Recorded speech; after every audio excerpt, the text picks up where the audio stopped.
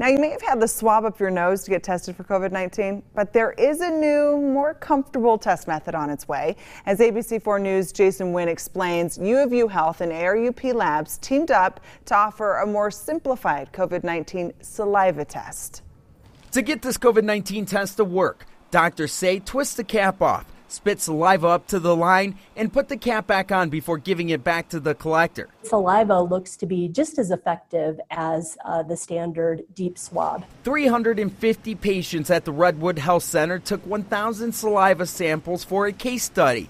Doctors say when comparing the nasal swab to the saliva test, they matched 93% of the time when done by a professional. The folks at Redwood clearly showed that this can be done in an amount of time that is amendable to testing for a drive-up testing center or a walk-in clinic sort of setting. The new saliva test offered by ARUP and the University of Utah Health is expected to make testing safer for sample collectors. Spitting saliva into a tube is less likely to generate infectious aerosols.